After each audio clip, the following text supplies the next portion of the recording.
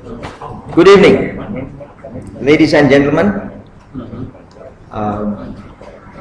First good news is that there's no rain. I think there's no rain, right? For another 2 hours there won't be any rain. So which is a good thing, and I still see crowd outside. So Chamara, please, let's get these people in. Very good day to you. My name is Arjuna Manampevi. This is a public lecture we have jointly organized with Institution of Engineers and SLSTL, which stands for Sri Lanka Society for Logistics and Transport. Yeah, right.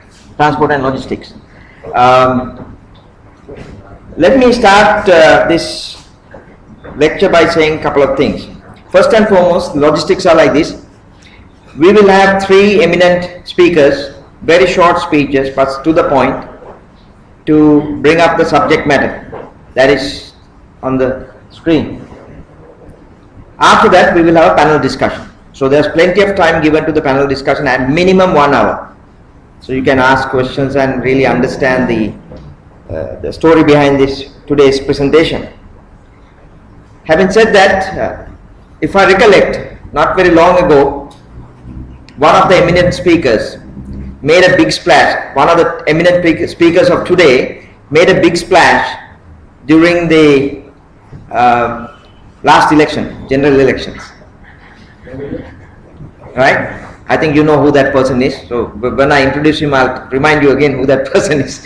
At that time, it became actually a serious topic, and I think it had a lot to do with I would even go out and say that change of government. That was the issue of the enormous cost of doing highways in Sri Lanka. Because one thing for sure, not the last 5 years or so, but even prior to that, we were building a lot of highways in this country. Lots of highways, roads. So the issue was that they were very costly. Cost per mile or kilometer, it's very costly. So that was one of the key seminal points that was in debate before the general elections. The same eminent speaker and some of his colleagues who are eminent in their own right today have gone beyond that topic. So earlier it was about the cost of highway construction. Can we afford to do that? Today they are coming up with a solution. Rather than saying it's too costly, so if it is too costly, what do we do? So that's why you see a train. I wouldn't mind going in one of those. That looks pretty fancy. So today's whole discussion is about railway transport as an alternative to highway building or expressway building, and today's discussion is focused on Central Expressway and seeing the possibilities of coming up with a railway system instead of building an expressway, the traditional sense. Now I don't want to take too much time. We will have plenty of time to discuss. I have my own questions. You can ask questions. I'll give you everybody an opportunity. So let me get to the point here. If I were to read something from my own notes, today's topic is to examine critically the need for an expensive expressway which will also create its own problems of increasing congestion in and around Kandy, because Central Expressway goes all the way to Kandy. So if you take all the cars that are not going there today, I mean I definitely don't need to have analysis to understand what it will do to Kandy. So can we avoid that by having a better railway system? To elaborate on this, we have 3 eminent speakers. Each one will take about 8 to 10 minutes to deliver their speeches. And first and foremost speaker is one of our own, that's one of our own members of the institution, well-known person. He has been a past president of our institution, and again is the very prominent past president, I would say, as a member. He is a chartered engineer by profession, a civil engineer and a chartered engineer by profession. Very interestingly, I found this out later, that I always thought he was a mechanical engineer, but I found out that he's a civil engineer, because for 30 years or 31 years to be exact, he had been an employee of Sri Lanka Railways. When he resigned, he was a general manager there. Railway runs in his blood, because his father himself was a general manager. He is none other than engineer Priyal De Silva. Priyal De Silva will focus on today's topic in a summary. He will focus on the short-term and long-term planning of this particular idea. So without taking a lot of time, your time, I would invite Priyal to come and deliver the speech.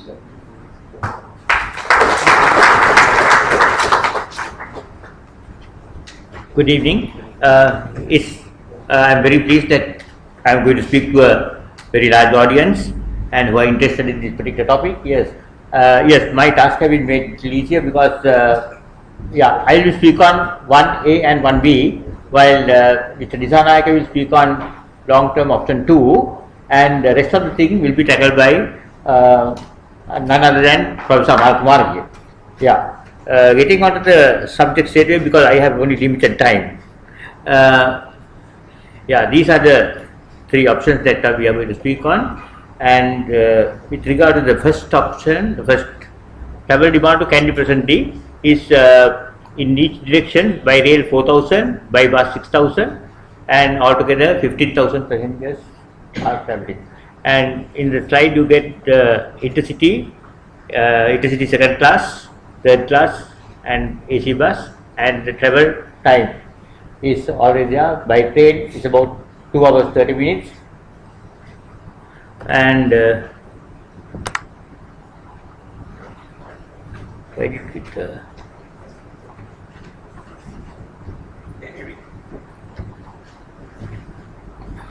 2 hours 30 minutes, and by bus is by road it's about 4 hours 40 minutes, 4 hours 30 minutes, 270 minutes or 280 minutes during rush hours, maybe about 3 hours during non-rush time.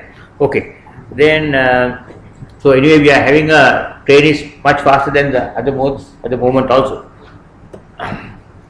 Then now this Colombo-Kandy intercity especially was started in way back in 1981 by when Mr. Veeru Surya was General Manager Railways, and of course I give here the infrastructure, condition of infrastructure at that time, and at that time also the train was running in 2 hours 30 minutes to Kandy. But now later on there is so much of improvement done to our tracks, like Colombo-Rabukkana has been sort of strengthened, track has been strengthened, curves have been eased off, and now the speed is much more than normal 80 kilometers per hour permissible speed, and it's all the way up to Rabukkana. You can run easily up to 100 kilometers per hour.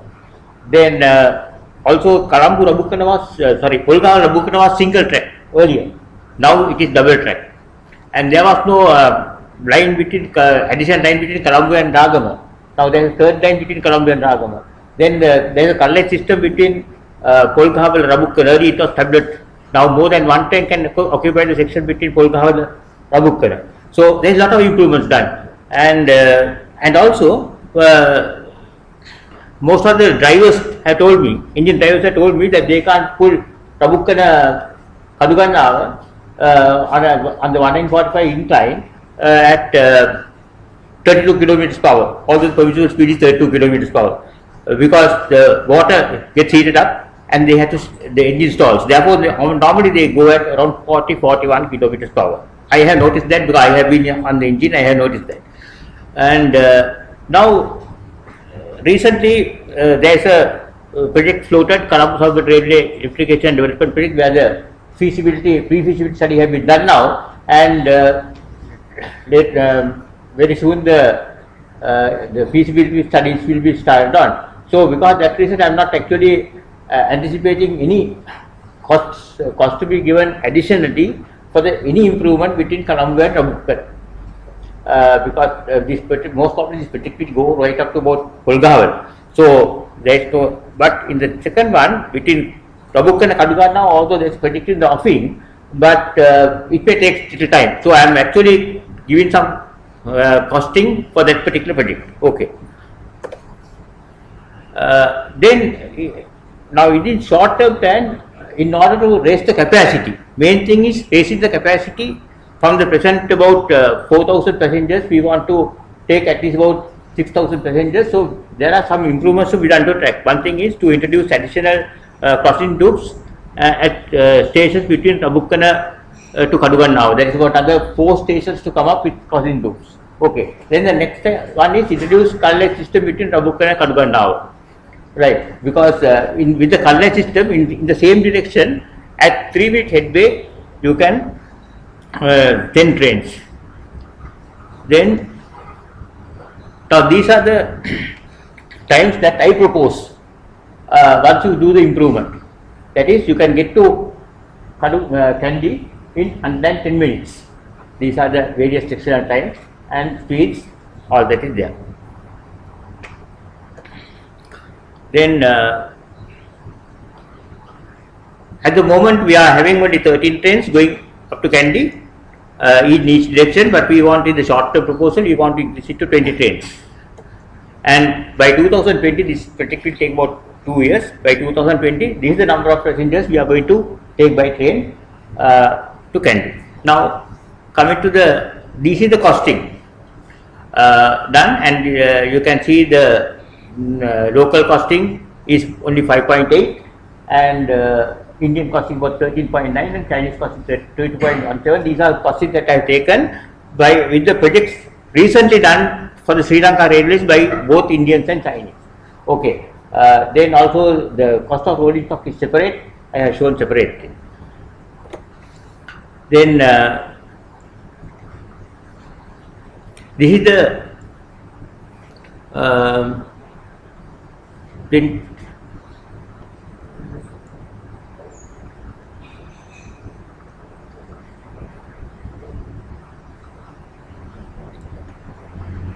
so normally on an average basis I have taken the Indian costing, because normally people will not do for the local costing. If you are going on tender on that, if the money is available in the treasury, we can do that.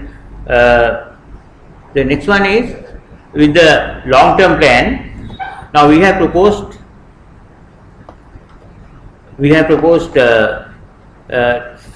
4 options. The 4 options are here, and then you can see in the most of the options are coming up to Hedenia and then diverting from there. And the Central Expressway you can see from top, and it's about 4.5 kilometers to Hedenia on the Central Expressway. And these are the various features on these options, right? So later we can discuss these things at the time of discussion, but since I have limited time, I just rush through these things. And here what you can see is the in black is the option that we are proposing, and this is the in light blue or whatever it is the present railway track. And this is the option 2 which is going to Mahayava, option 3 which is going to Mahayava, and this is the option 4 going to Katagaskota. And this is the type of comparison of land use details for each option, and also the Central Expressway. Then we have actually given some weightage, and we find that the option 1 to Durambala is the best for this. We have taken those 3 categories and we have weighted that. Then here again we are taking the option 1, and then also this is the construction cost for the various options, and we have actually, if you take the Indian cost as earlier I have indicated, it's about 100.4 for that particular option. And this is the timing for the particular option. In 90 minutes we can get to Kandy on that option option 1. So this is the, in 2025, this is the amount of passengers we hope to carry. 9,000, 11,000, altogether 20,000. So that is the end of my presentation, and let me call Mr. Ranjit Disanayake to do the long-term presentation.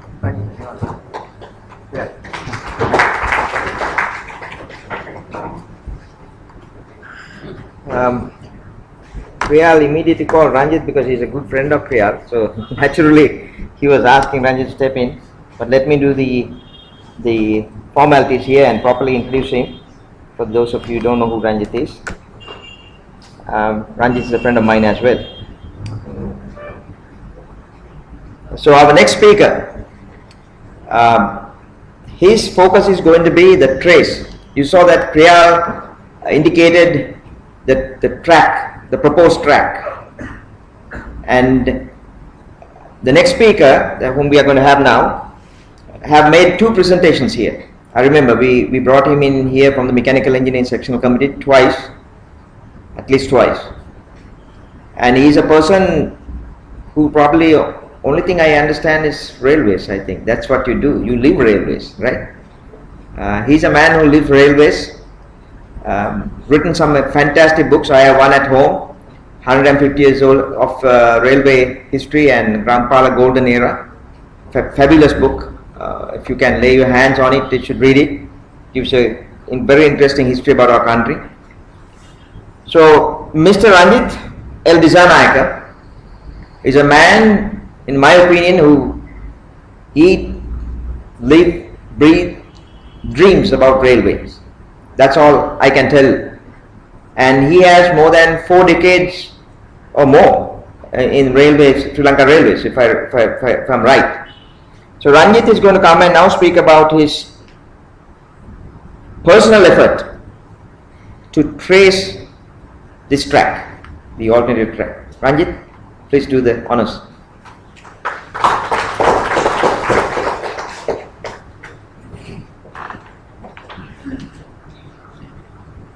Good evening, ladies and gentlemen. Thank you, Arjun. Thank you.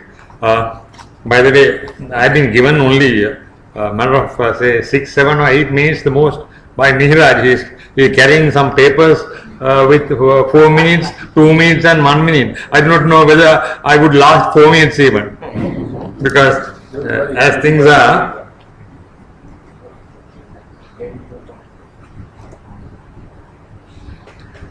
yeah, intercity from Colombo, Gampa to Kandy with a link from BIA. That is what I am trying to propose. I am trying to propose speed rail for Sri Lanka Railways.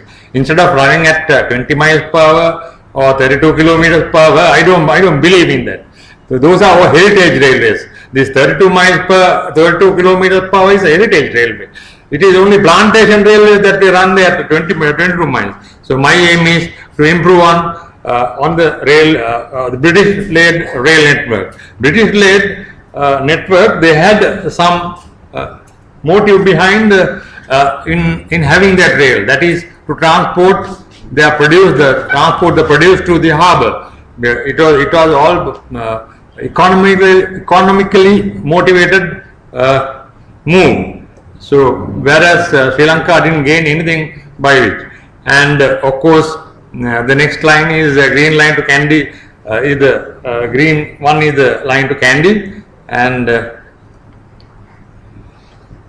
in going to Kandy, you will observe that red arrow over there shows from Ramukkal to Kadugannawa a steep gradient as 1 in 45 with 10 chain radius curves. Nowhere else in the world do we have this type of railway tracks for passenger railways. So why should we continue with this? We must do away with this. That is my motive. And furthermore, from Nawalpindi to Badul, we go at 1 in 44, and from Patipulu to Badul, once again 1 in 44. So we don't want this. We have to change. Let the track remain for tourism or for local people to travel about. But this has to change. We need a change. And today it's economically detrimental and destructive, because we are spending so much of money to run 1 kilometer of a train. So So this is the gradients. I have taken this from a permanent book. Level is the ideal situation, 0.1 to 0.4. That is 1 in 1000 to 1 in 250, the next best, and from 0.4 to 0.66, 1 in 200 to 1 in 150, third in saturation, only to be used negotiate difficult terrain. Betterment could be achieved with introduction of technology, modern technology, lengthening of tracks, provision of viaducts, bridges, tunnels, high embankments, and so on and so forth. Never or seldom in case of emergency, last one. So we shouldn't look at 1 in 150 or above.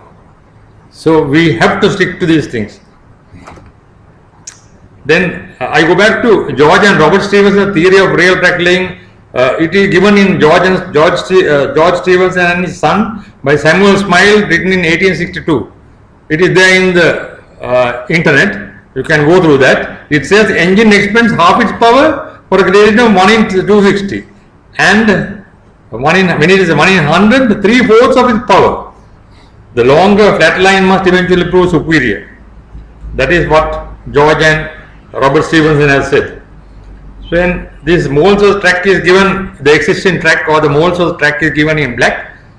The one in red is the Moore's one rejected by Molesworth, and I have found that from Colombo to Kandy, a straight line is the best, but whereas as things are as at today, you cannot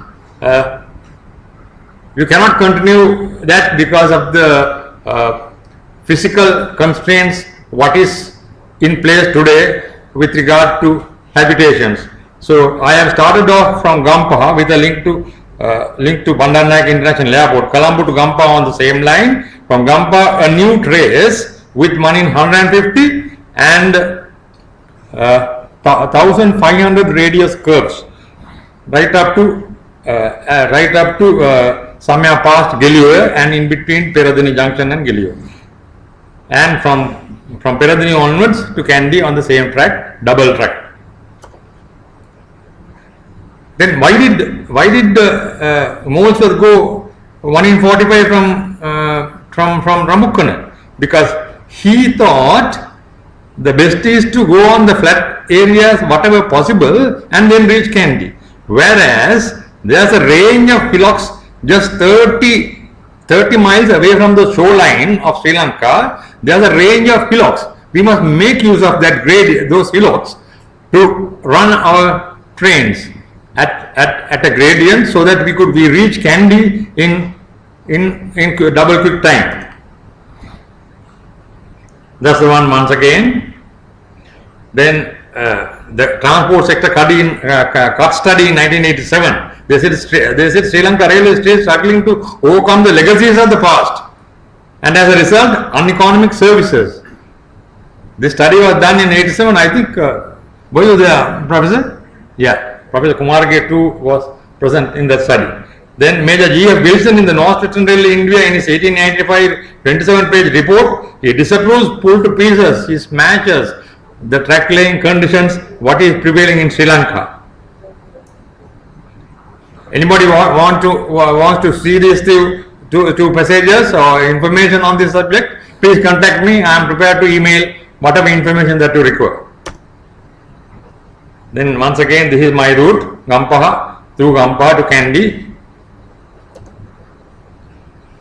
Remedial measures, extension track up to Gampaha, from Gampaha, new trace, Athanagala, Galpitamata, Nukota, Bovala, Daskar, Daulugala, Kodakola, Peradeniya Junction, and again to Kandy on the existing elevated link from BIA to Gampaha for tourism at second stage, elevated rail track from Colombo to Gampaha to prevent inconvenience. If there is a possibility, if the money is available, let us have an elevated track from Colombo to Gampaha,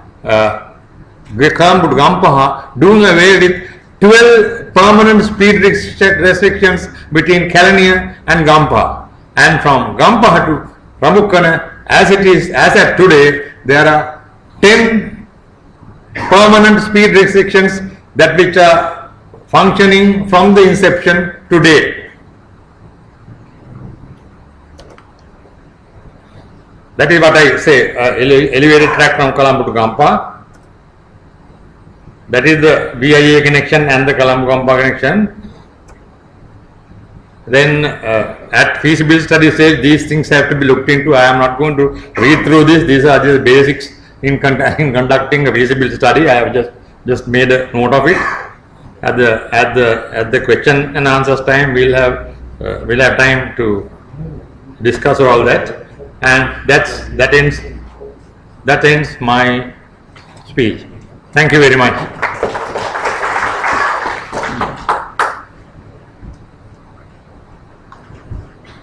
Okay.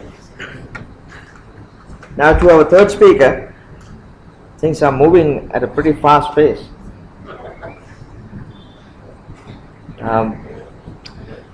Our third speaker is a very eminent person. You all know who he is, but nevertheless, his specialty is about transport. It is from Ranjit I learned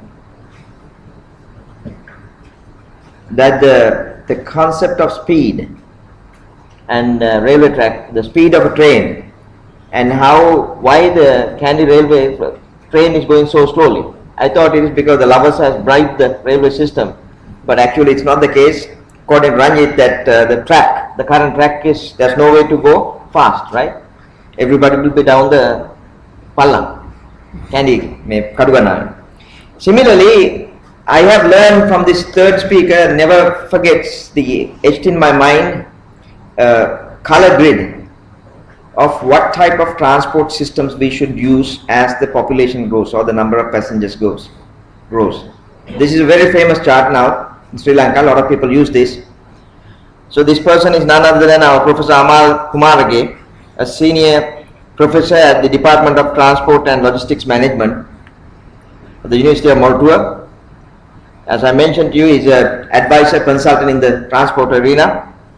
He is not a stranger to us. He has been here many times. So without any further ado, Aman, over to you. Thank you, Arjuna. It's a pleasure to share something that's been on my heart and realized on many people's heart to you this evening. And you have heard before me what we can expect of the railways. We have many fond memories of the railways in Sri Lanka, and as well as many disappointments. And I think its time has come to change those into yet another, creating another future for railways, as is happening in many countries. Of course, the context in which we are talking about this today is in the context of the much debated Central Expressway, or what is called a CE Stage 3 to Kandy, which is being debated in many places as to whether it is timely, whether the cost is correct, whether so many people have to, lose their properties, etc. and etc. So, so we have in creating this background, we have looked at the studies behind this highway. And the first study was actually completed in the year 2001. At that time, it was called the Colombo-Kandy Alternate Highway. I am privileged, we are privileged to have Mr. Densil Senanayaka here, former General Manager of the RDA and also past President of IESL, who actually pioneered the alternate highways concept way back, I think, in the early 1990s. And, okay, sorry, I'm 10 years behind, he says 80s. His idea was to actually improve on the existing trunk network, which has now actually gone into an expressway network. So I talk about that as well. In 2013, the government wanted SMEC Engineering to do the Northern Expressway feasibility study, and this was again under this current government looked at and called the Central Expressway, and an economic feasibility study was done in last year. Now, the CKAH, which was studied in 2001, was designed as a 4-lane expressway to Ambepussa, and then as a narrow 4-lane up to the road connecting to Rambukkana, and then as a 2-lane highway of 29.5 kilometers from from Ambepestunde Hadeniya. And they also added a number of connections to the Kandy Road, to the Katugastara Road, and to the Kurnagal Road and Matale Road. And the total cost of this was around 12 billion. Now, after that, and so this is the costing from their study, and so we have looked at that as well. Now, the traffic estimate in that study for the year 2030 for a two-lane road, as you can see, is 26,000 vehicles reaching the last point on the link, that is to Hadeniya. Now, the adequacy of the two-lane highway for 26,000 vehicles has also been looked at, and there you can see the level of service. So there you can see going up to D and E. So they have used economic growth rate of 6%, and if you look at what has happened between 2001 and now, actually Sri Lanka hasn't even grown at that on average. So therefore, this traffic estimate actually is still an overestimation for what we have seen so far. Then the Central Expressway in 2013 and 14 made certain deviations. I will not go into the details of it. And then they actually moved the Ambepus to Mihirigama, and then from Pothuhara they developed another trace to Galagedara that is much further away from Kandy. Hadeniya is somewhere here, and that's where. And they also made it a 4-lane highway, expressway to expressway standards, and 4 interchanges, and the cost went up to 132 billion from 12 billion. And there's also no other provisions to connect to the other roads as well. Now, then again, last year there was change from stage 3A Ambepus, and now we have come to Pothuhara. That is the recentmost stage that is being developed, and this is the traffic estimate done in this recent study, which actually gives only 11,000 traffic, right? So, so you can see that there have been certain variations in the traffic estimates also, right? Now in terms of cost, Mr. Ranjit Disanayake mentioned about the high speed, or what we call the intercity expressway, and would have been thinking of how much that is going to cost. Now, this highway is costing us about 4 billion a kilometer, more than 4 billion a kilometer, right? Now, this high-speed rail, or some people call it intercity train, which can run on average up to 150 kilometers an hour, which means you can get to Kandy in less than 1 hour. All over the world we have got the pricing. None of us have direct experience, and you can see that even in the US they are constructing for 3.1 billion, in China 2.5 billion, in Europe of course they go up to 7.1 billion. So it is comparable, it is a comparable thing. Now, if you actually compare the road versus rail, this is the interesting style, the slide. You can see that currently the Colombo-Kandy road, I have taken this from Google traffic data, right? And the travel time at any time of the day changes from 165 to 270 minutes. And more people are going at 270 because that's why it is late, it is delayed. So the average will be at least 230, right? And the intercity train goes at 150 minutes. Okay, so currently we don't have a problem with the existing railway line, right? It is carrying 9 trains a day on average, up to 13 in the weekend, 4,000 people. So we already have a speed advantage of 80 minutes, right? Already with this so-called track that Mr. Disanayake says is a heritage track, still it is doing better than. Of course, this is not satisfactory to everybody. So what is being proposed today? If you look at the expressway, the 4-lane expressway, I see in the media that people saying in 1 hour you can get to Kandy, in 1 hour you can get from Kandy to Colombo, right? And that is like people saying from the airport you can get to Colombo 14-20 minutes. I have said that, you know. You can get to Paliagoda Bridge in 20 minutes, and then, I mean, I need not tell you what happens beyond that. Now, so if you actually take the time from Colombo to Kadawatha, and then from Galagedara to Kandy, you can do it yourself. You get a minimum of 115, maybe 180 minutes. That's averages 170. Now, what Mr. Priyal de Silva suggested as the immediate measure of doing improvements between Rambukkana and Kadugannava and electrifying, right, which can be done in 2 years and will cost us only 11.5 billion. Yeah, okay, color lights only without electrification, and we can run at 110 minutes, okay. So altogether there is still, that is faster than the expressway. That will be still faster than the expressway, and it will cost only 8% of what is being spent on that, only 8%, right?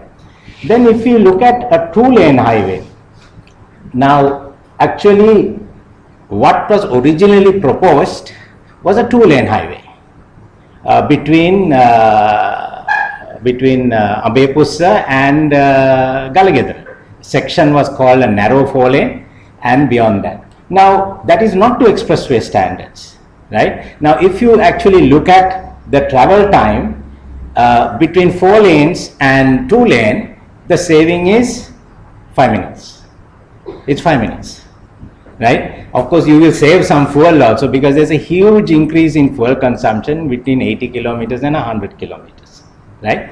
So, you will only save 5 minutes if the section beyond Ambepussa, now in this case would be Pottuhara, is considered as a 2-lane or non-expressway standard, right? So that again the cost will come down, I think, more than 50%. In my estimation, it will be 60%, because interchanges are the most expensive, right? Expressway standard is very expensive to maintain, right? Now, new trace to Rambukkana, what Mr. Priyal de Silva said, Rambukkana to Kandy an entirely new trace. It's important because in the current one we cannot run more than 20 trains in one direction because of the section between Rambukkana and Kadugannava. Now, a new trace will enable us to run 30, maybe even 40 trains a day, because now speed is not the problem running to Kandy. We need more trains and more people will go now, because the time advantage is there. So this new track will be able to take in 90 minutes, and there will be a speed advantage of 75. So I have put down 85 billion. I think you said under the Indian cost it is going to be 100 billion. Okay, so small correction. Even then, you can build a new trace to Rambukkana and the 2-lane highways and still have some more money left. Okay. Then the new track that Mr. Ranjit Disanayaka mentioned, the new intercity expressway, all the way from Colombo, 115 kilometers at around 3 billion a kilometer will cost 350 billion, whereas an equal 4-lane highway would probably cost a little more. So by 2036, what will be the traffic pattern be? Currently we are here, and then by 2036, if we can run 40 trains to Kandy, we hope to take 18,000 people by rail and 22,000 people by road, right? So that will basically require another road, another 2-lane road, well engineered, which can reach 80 kilometers an hour, will be more than adequate. So operationally, now can the railway manage this? Now we know that the railway operates to Jaffna 400 kilometers and charges 1,500 rupees for a fully AC train. That is 4 rupees a kilometer. The luxury buses are also charging, I think, a little more than that, right? Now in Kandy, the fares are actually for a captive market. The first class fare, which is the only AC fare, is 800 rupees. Second class fare is 280 rupees. So the railway actually, if it restructures its fares, not necessarily to increase, 4 rupees a kilometer, it is actually recovering the cost of the operation now, right? Currently, AC buses are charging 270, which is the same as the second class fare. The super luxury buses are charging 4 rupees. So basically, the railway can be a cost effective, competitive, even commercially oriented operation. So finally, what are the issues here? We have high cost. The 2001 proposal for a two-lane 45 kilometer road was 200 million, and then in 2013 this was made into a 4-lane road for the same traffic, and it became 700 million. And then in 2016 we have a feasibility study which places it at 890 million for half that traffic, right? So I can't understand, as an engineer, I can't understand the logic how when the traffic comes down the price goes up, and when the traffic stays the same it goes from 2-lane to 4-lane. So I don't know, you have to ask somebody else about the logic of that, right? So economic viable, the cost triples, but it is still justified. All these are saying it is viable. I can't see how one report, when it says it is economically viable, and when the cost triples, quadruples, how it becomes viable. These are all questions that, unfortunately, please don't ask me, because I don't have the answers for that, right? Now, one of the other things is, of course, none of these actually look at other modes of transport, and I think this is a violation of the planning processes that are required by the CEA and the National Planning Department, which requires alternates to be studied.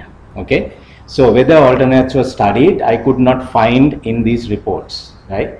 Right. So we also know that the traffic, we cannot build highways and expect traffic congestion to be reduced. And a good case of point is the Katunayake Expressway. We spent, if I remember right, 51 billion for that highway, and now I think RDA is spending another 40 billion to bring the traffic congestion from that side of the bridge to inside of Colombo, and I don't think you will need maybe about another 100 billion to take it from there with elevated roads that are being proposed to places like Rajagiriya, as if Rajagiriya doesn't have congestion, and then maybe spend some more to take it from there to somewhere else. So is this what's going to happen to Kandy, right? You're bringing a 4-lane highway to Galagedara and then having a 2-lane highway from there, right? As you come to a city, the number of lanes must increase, not decrease. So these are some of the issues that need to be looked at. So in conclusion, feasibility studies should assess alternatives, so the railway has not been assessed. It is not too late to assess that now. Maybe some design changes can be done to the highway trays, but more importantly, the railway should be again reconsidered. Railway will have less impact on traffic congestion in Colombo and Kandy. I think we need to ask the RDA and other agencies that are promoting, when you build this highway, will it ease congestion inside the cities? I think we need to ask how that has been studied. What are the numbers? It's easy to say you will have, fast travel time, but I think many of you have experienced what happens in Paliagoda. Then we know that railway is a more sustainable development for the future. Many countries in the world are now looking at railway, not only in urban transportation but intercity transport, right? Many city pairs now in Europe and even in the States, in Japan, which have intercity expresses, run a train every half an hour. So you can run 30 trains an hour, 40 trains a day, and that is the kind of service we can give between Colombo and Kandy if you have. So each train carrying 400 passengers, 450 passengers, 40 trains, 18,000 people in one way. So that is possible and it can be done. And Mr. Ranjit Disanayake gave us a view of what we need for the future, for the 21st century. Railways all over the world take pride in staying as a 19th century railway. There may be a place for heritage railway, but also there is now an awakening with new technology to actually position for the 21st century. And I think we have an opportunity in Sri Lanka for a new paradigm shift for railways, so that we have an intercity rail network, a new rail network that will be capable of managing 150 kilometer average speeds, not maximum speeds. So trains also, one can argue and say it is station to station time, but Sri Lanka also has fairly good bus connectivity, taxis, three-wheelers for people to get to stations and so on. And within half an hour you can get to more stations where people live and work. So I think network is there for railway to be well supported. So thank you very much, and over to you.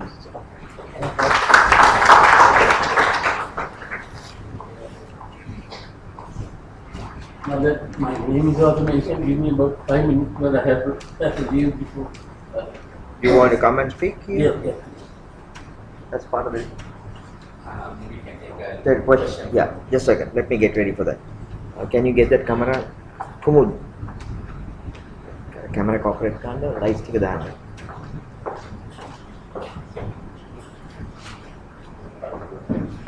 I need some help from my mechanical engineer section committee team member. It's Kumud. Can you keep an eye on the Kumudu? Keep an eye on the camera once it's on. The one in the middle, white one. Shamara will tell you. Get all these lights. Shamara, there are some lights missing here. There should be some more lights, right? So what we will do now is we will begin the panel discussion.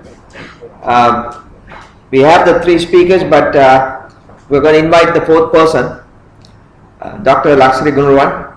You are invited, sir, to this eminent group of people who talks about. I didn't give you an introduction because I think people know you. You're always there on TV or somewhere. Let's begin the session, and I will get some opportunities for all of you to ask some questions. Let me turn on my. Can you hear me? Can you hear me? Yes. Okay. You are invited, sir, to this eminent group of people who talks about. I didn't give you an introduction because I think people know you. You're always there on TV or somewhere. Let's begin the session, and I will get some opportunities for all of you to ask some questions. Let me turn on my. Can you hear me? Can you hear me? Yes. Okay. Yes. Okay. Mics. You've got 3 mics. What about the mics to the audience? 1 mic to the audience, maybe 2 mics. That's minimum mic. Yeah, we got 2 mics for the panel and then 2 for the audience, right? 1 to the left, 1 to the right.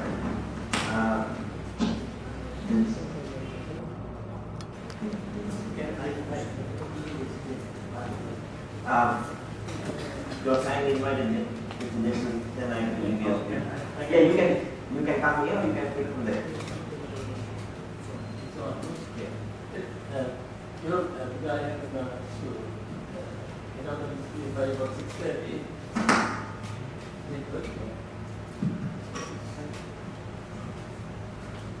I just want to bring up one point. Dr. Margie came up with quite a lot of things that I like to talk on about this. And then when I listened to the paper long years back in the 80s, that's what he was referring to. It was based on what is called context sensitive design. Not these expressways as such. It's to improve the existing with additional links. You see that in general, as in the world is referred to as context sensitive design. You see, not to move out the expressway per se. And then in that context, as Dr. Kumar said, most of the places can be just 2 lanes linking, which can be improved to 4 lanes if needed. And it will be state development also. Besides all that, I have to bring out one point. Now the total traffic in the country is about 6.5 million, right? Total vehicular traffic is about 6.5 million. Of that, about 3 million are motorcycles, and over 1 million are 3-wheelers. Now, on these expressways, what are the vehicles that can go? Only a selected lot. 3-wheelers can't go, motorcycles can't go, right? You can't walk along that, right? So, people must figure out what are these expressways for. And you are eliminating 70% of the travelers from using them. And we are spending 5 billion per kilometer, right? 5 around. And sometimes it's more because of various other reasons, right? Which we cannot talk about. Right? Then, you see who are the people? Even the normal bus cannot go on. It is a special bus, and it is a bus that is prepared to pay 500 rupees going from here to Mathura or maybe to go, right? So the common man who uses the motorcycle, who uses the 3-wheeler, who uses the normal bus cannot use these expressways. Let me leave with that idea in you. I would like you all, the presidents of the institution and the two presidents, to create a workshop of this with all what we have said. You said some wonderful things about new improvement. You said how the existing thing can be improved. I am also for railways, although I will build highways. So let's try and have a workshop. Thank you very much.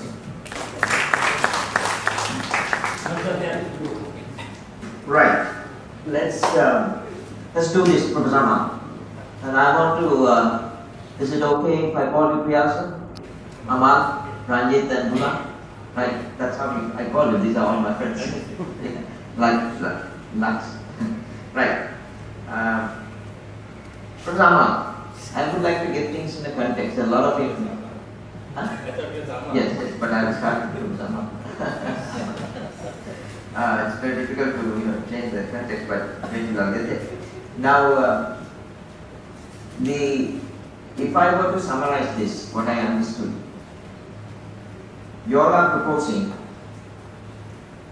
a railway track instead of an expressway from Ramukkana to Kandy initially, but it can be extended from Colombo to Kandy as well. Current Central Expressway is from Ramukkana to Kandy, right? The thesis, or rather the proposal is, if you do it that way, you can take more people between the two locations and in between, and travel speed will be faster, which is ideal for a railway system, because railways advantages are railways can take large number of people, transportation of goods, and high speed, which is why Ranjit proposed a new trace, because if you take the same old track, you can't go fast. The first question I have, where is the money? Where does the money come from? Then I'll get to the details.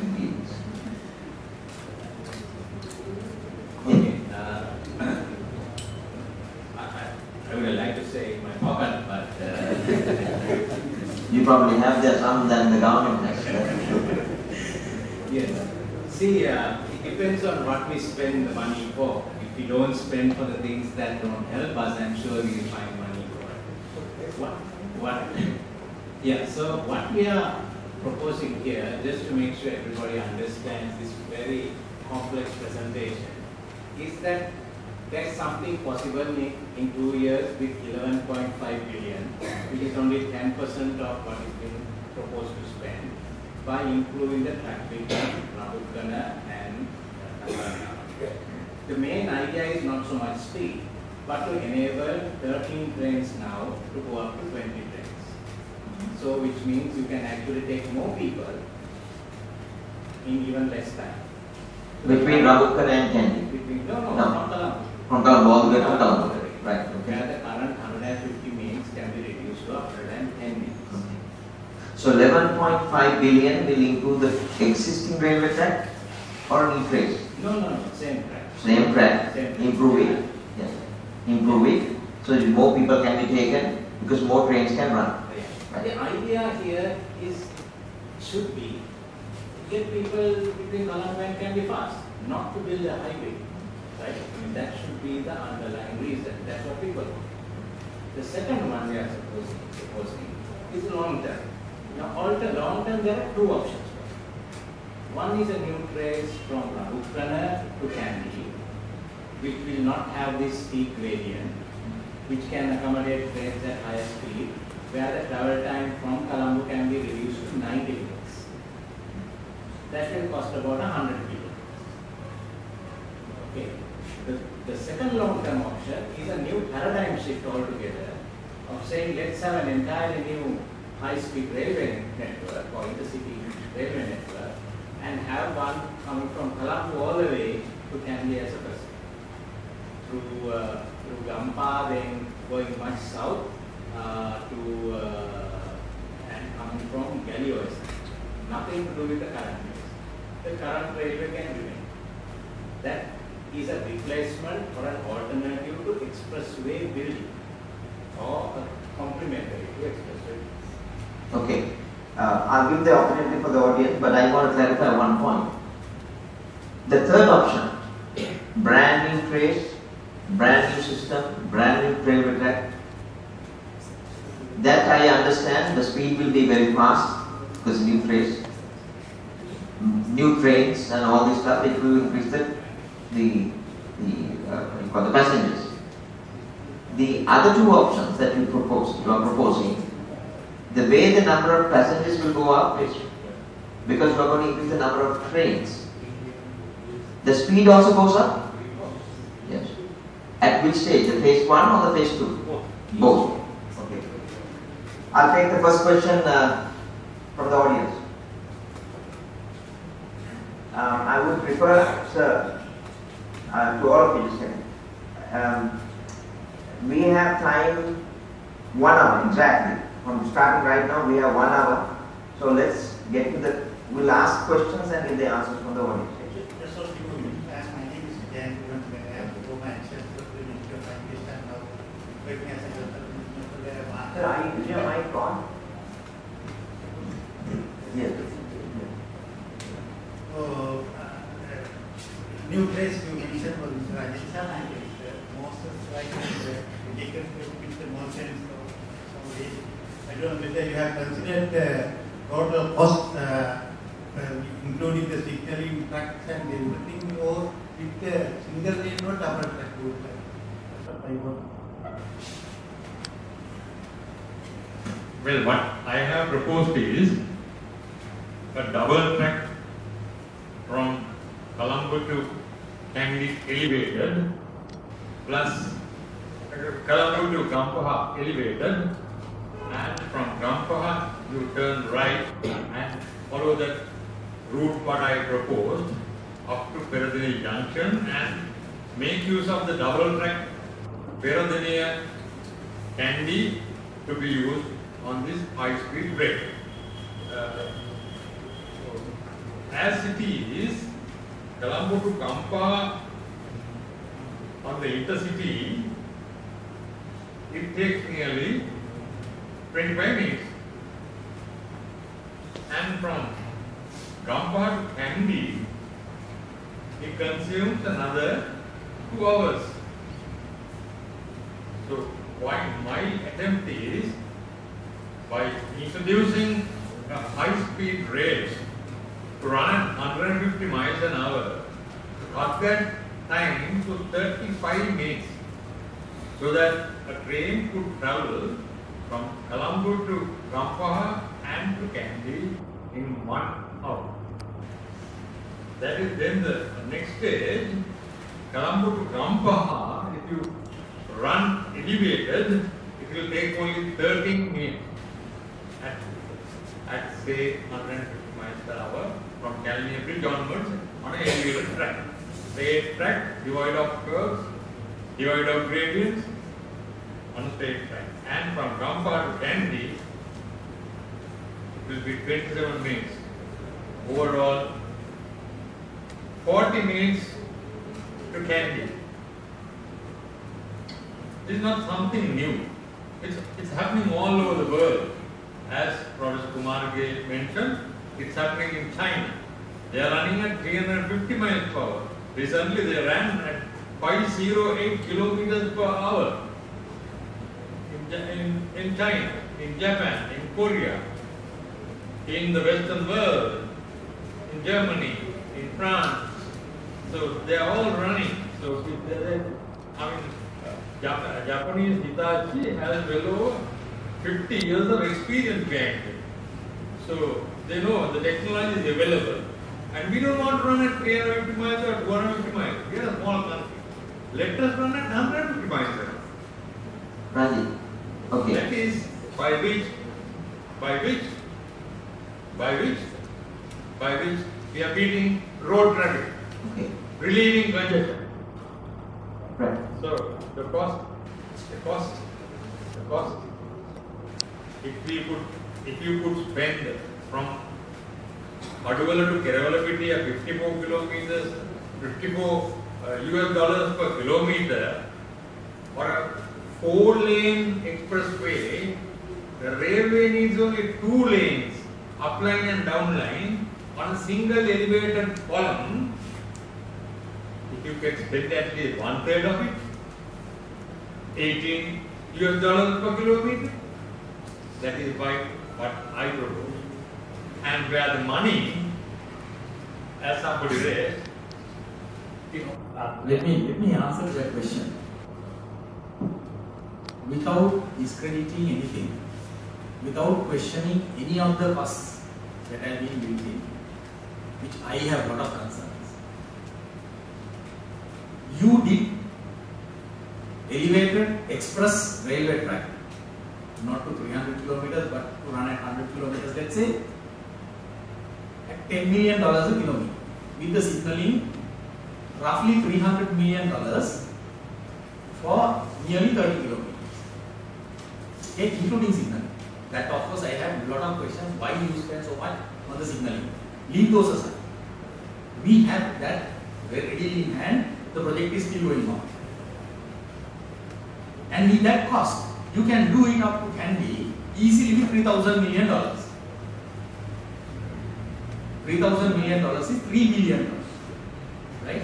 Now with $3 billion, if you can do the highway, the railway, dual track, how much is the cost that you are doing for the expressway? How much is the expressway cost now? 4 billion. Now this is we are talking about the super express new rail. අපි කියනවා 4 billion තියෙනවා ඒකට සල්ලි තියෙනවා but 3 billion සල්ලි නැහැ. You can't say wait expressway is there and then you want to have a railway ඒකට සල්ලි කො. I think that's a ridiculous question. You have to choose between the railway and the expressway. That is where the National Planning Department and the Ministry of Finance and the planning ministries of the respective ministries are there. And that is why they are paid money. The economists, the accountants, the planners, they are paid salaries to do this job. Now, to answer to the question or add to what Mr. M.B.S. Fernando said a while ago. I spent a while ago. What he mentioned was three-wheeler motor bicycle. But who are paying for this? Those three-wheel guys and motor bicycle guys and these highway cost take a back, expressway cost take a back. But if you do a railway, it is not so because anyone can go in there. It is more equitable. Unfortunately, in this country, there is money for expressways and more money when the projects are more costly. But there is no money for railway. Even if the railway is with all those additional expenditures, still cheaper than the expressway. I think that question is inexistent and ridiculous. We have money, we can do it, and it is at least 10 times cheaper if you do it locally. That's a totally different question, where some railway people will not agree with me, but you can do it, and if you do it locally, it's so much the better, with a lot of economics, lot of technological advantages, lot of learning advantages, lot of futuristic benefits and multiply effects. Right. Until the next question comes, I would like to pose this question to any one of the panelists. The question is, now the trains have some of the advantages that you mentioned. And also one of the key advantages, they are dependable relative to, they are, once you put the system in, they are generally dependable and they are fixed routes, everything is fine. However, we were talking about these three-wheel drivers, people who travel by buses and etc. etc. In this corridor, the connection to the main track, is it there? I mean, how do you look at that? I mean, is it okay? The people who come from their homes to the railway stations, etc., there's plenty of normal transport systems to connect, right, between this whole the Colombo to Kandy area. Have you thought about that? Which option you are talking about? No, maybe short-term option? Yeah, no, the short-term option or the long-term option. The key short-term option, already the trace is there, trace the connections are there. Yeah. So only thing is that you will have intermittent crossing stations. That's right. So this matters when the long-term option comes. Long-term option is a straight run from flying from Kampa to Kandy. That's a survey. That is an intercity express line, right, where the current one can operate for the kind of local commuter traffic. Right. So actually you are adding new capacity. You are adding new capacity between cities. Today in Europe, the trains are competing not only with the roads but with the air travel because they are much more accessible.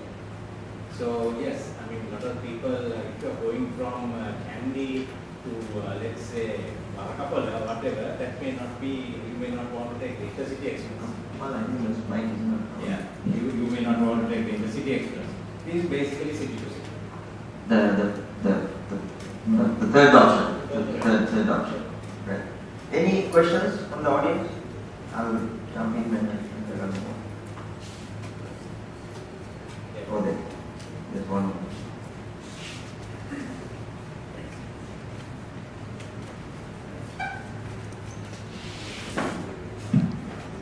My question is, I think on different aspects of it.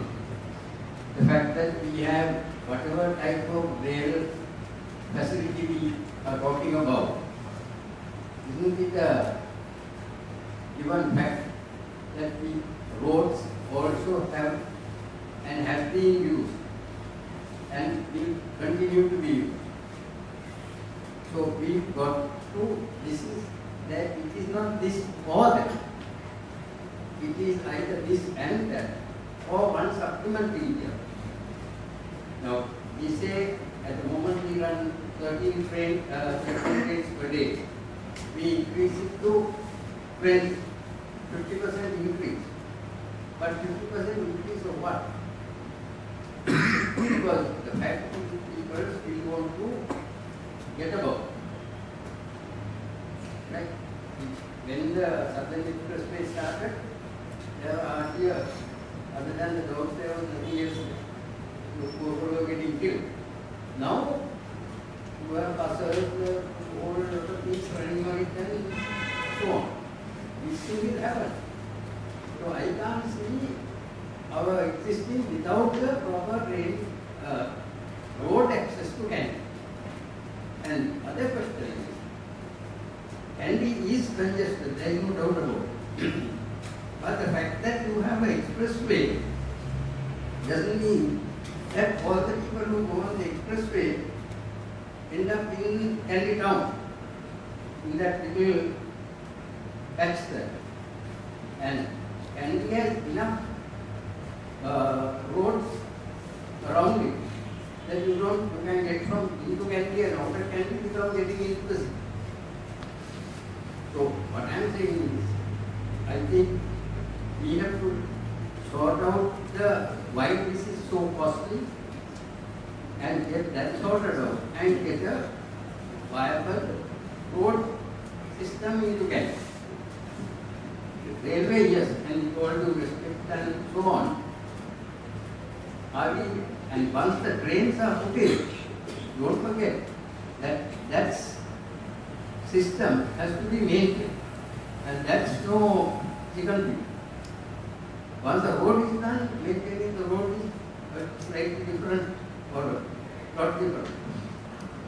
If that happens, and when they are state organization, we know what happens. Maybe for the, what do you call this thing, the PET scan or something, lot of noise. And after a couple of times, they attack very current. Thank you. Let me try to explain that. I think if you ask the people from the RPA behind you, they will tell you how costly it has become to maintain expressways. And we still haven't gone into 10 years and more. So I think there is no comparison of what it costs to maintain. Basically, it costs about 1%, 2% of the capital cost. Whatever you build. So it doesn't make a difference. The thing about traffic in Kandy now, actually there are many people. Just intention. 2% of what? For the railway? Solutions that work, and highway solutions create traffic congestion and actually become problem free. I want to answer briefly to that question. We never plan things A or B. We take A and B and prioritize. That is why the planners are there. So when the capital expenditure estimated for the improvement of the existing railway track is just 11 billion Sri Lankan rupees. Just 11 billion Sri Lankan, not dollars.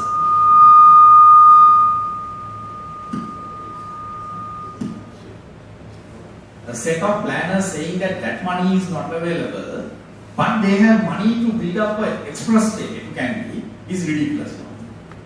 Number two, if the expressway, even if it is a substitute directly, even if it is direct substitute, if the expressway is substituted by the railway, still it is better. I am not saying, as Professor Kumarage said, that we can do it that kind of a direct substitution, but still, you take that load away from the existing Kandy road. The existing Kandy road, the passengers are going to be much more east of. So, railway carrying more will ease the existing Kandy road and bring down the necessity of expanding or increasing road sector capacity. And that should be a specific policy agenda, leaving aside the capital part of it, because moving passengers and goods away from the road to rail has to be our sustainable long-term solution. So, I am not saying that you don't do expressways. That's not the case. Prioritize, select what is the priority and give money for those. Go for local solutions as best as possible and go for least cost solutions as best as possible. One more thing, if you permit, I don't know how much is voted this budget yet. I did not see the Visarjana Panatha yet. But last year, the RDA alone was voted 145 billion Sri Lankan rupees of the taxpayers' money. as capital only. Whereas the Sri Lanka Railway is getting only 15 million Sri Lankan rupees. So, railway to Kudamma RTA, that's no problem. You give so much of money. And then, more often when I go to these presentations, people ask, railway is wasting money, it's a loss-making entity, it doesn't pay off its expenditure. But no one is asking how RTA is paying off its expenditure. This is ridiculous. It is a policy biased against the railway sector in this country. We need to put money in the railway, develop the railway, explicitly railway development. That's the only way to solve the long-term transport solution problem in a sustainable way. Okay, Dr. Kunruan, after that very eloquent speech, I'm scared. I'm very scared now. Because what I heard was as just a guy who prefers railways as well as road travel. I heard, and I think I heard it right, and I agree with you, that maintenance of road systems, etc., are not thought out very well. So we are spending money on roads. Instead of that, let's spend some of that money on railway. This is the basic premise of today's discussion. The reason is we have to draw a baseline somewhere. But why I said I get scared is because neither the road systems are well thought out, and the railway systems, I'm about to question now whether it has been thought out, right? Because at the end of the day, it's not just a scientific study from drawing a baseline and saying from here what is the right solution. It is the whole of everything, right? So let me ask these two questions. One, in the proposed system, three ideas face down. Actually, the third one is a straight off, right? It's not a face thing. It's a solution on its own. It is the first and the second ideas are combined. Transport of goods, is it part of the deal? Part of the deal. What is there to transport from Kandy to Colombo? I'm just asking, because the focus is on passengers. Most of the data was given on passengers. A lot of people coming and going back from Colombo. In fact, I would like to know for what purpose. But nevertheless, the question is when they build the southern highway, while all the new cars are going back and forth, what has that added to the country's benefit? Are there factories on the other end? Are there factories on this end? Have people decided to go back? All these questions have come into our minds. So similarly, if you build a new railway system, not that it is the bad idea. In fact, there are enough reasons to say railway is better for public transport than road system. That's no-brainer. If you have the money, you do it that way. That's no-brainer. But the overall, what is the big picture is all about? Why are we building a railway system and bringing a lot of people to Colombo, from Colombo to Kandy? What is there to do? And what goods are we going to transport? Because last time I checked with the so-called year 2025 or whatever the 2030 plan, most of the activities in Kandy is going to be on ICT, Information and Communication Technology hub. It's not going to be a manufacturing hub. So I'm just posing these questions, the holistic picture. Any thoughts on that? Yes, yeah. Maybe this is actually, you go ahead and answer because right. Okay, whatever gets transported from Kandy to Colombo by road can be transported by rail. There's no issue. If it is cheaper, if it's more convenient, they will ship. Once upon a time when it happened. And now I know the railway is approached from time to time by different shippers who want that service. But the railway, for lack of investment, lack of capacity, is unable to undertake these things. So there is traffic that can go. Different destinations will have different. Not only these two, but even the intercity express can actually take traffic. Now, for example, the new trains. Now we know we cannot take the containers up front, right? Because of the tunnel. But now with Ramukkana to you can actually take containers to Pallekele and places like that where there are industrial zones. And Mr. If he was given more time, we tell how this intercity express train can be extended to Badul and even beyond. And it can take passengers as well as cargo. Right? Now we have a big problem in bringing cargo from places like Europe. So these these are all possible. So whatever the road can do, the railway cannot do. Just to add to what he answered the question. Why should, if I am a client, if I am a freight transport provider, why should I choose the railway anyway? There should be reason to choose railway. Railway department has no incentive or even no mandate to transport freight for private sector who are earning profits on their business at a cost, at a loss, right? So if I am a freight provider, freight transport provider, let's say logistics service provider, I do it for profit. I go and contract with the railway.